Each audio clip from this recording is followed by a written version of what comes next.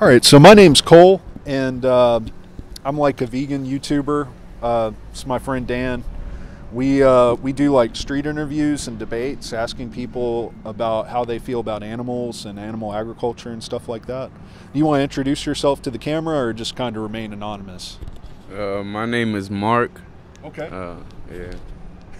Yeah. I like animals. Okay, cool. Yeah.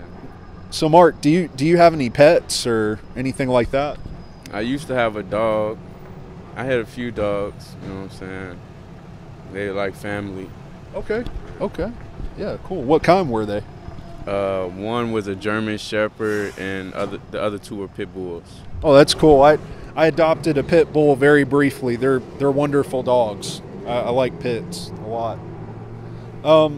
Okay. So moving on to the next question, do you know what veganism is?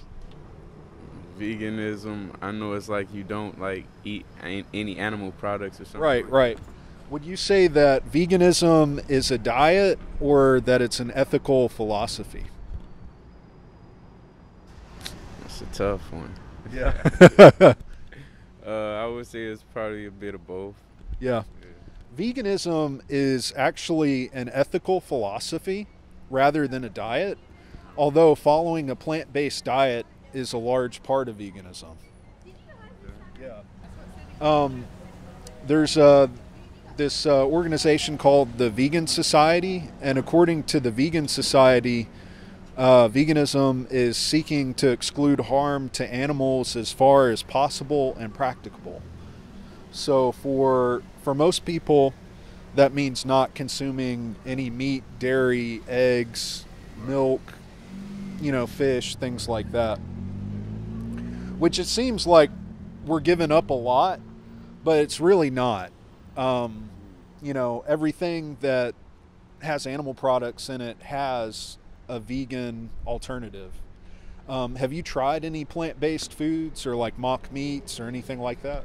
Yeah, I tried the Impossible Burger. Yeah. What do you think? You can be honest. It wasn't that good. Yeah. It wasn't that good. Yeah. Some people like them. I like the Impossible Whopper, and then other people don't.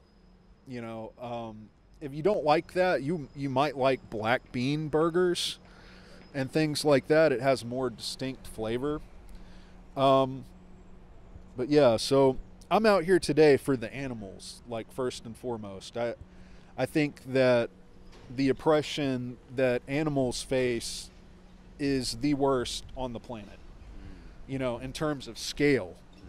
Just not other things, because there are individuals from different groups that face more oppression than individuals from other groups. And human suffering is probably more important than an animal suffering. 90% of cases. If it was like Hitler or like Putin or something in a burning building, I don't really give a about them. Like I would rescue the dog.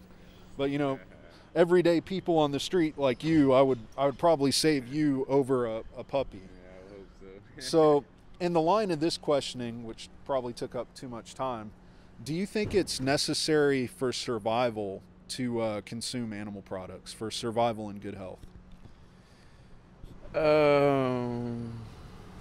To survive, I think like back in the day, like as cavemen, like they hunted for their food. You know what I'm saying? Are you a caveman?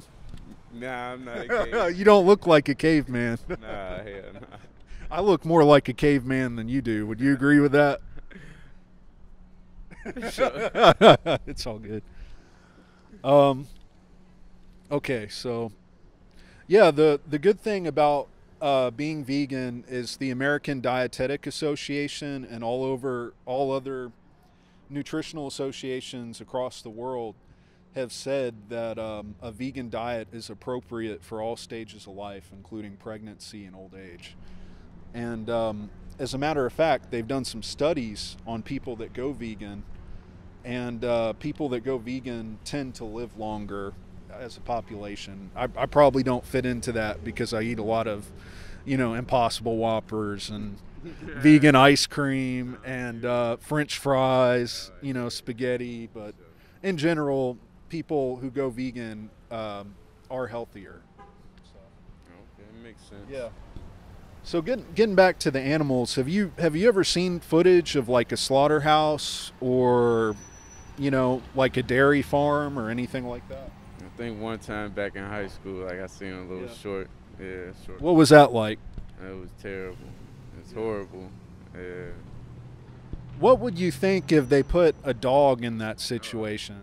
Oh man, nah. Okay. Yeah, nah. So why is it okay to slit the throat of a pig but not a dog? What's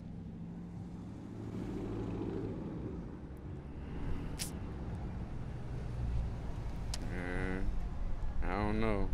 I couldn't tell you, to be honest. Yeah. Yeah.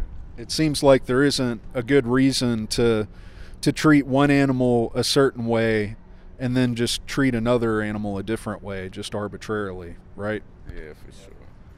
Okay, cool. Well, I think that'll conclude the interview. We've got some resources for you.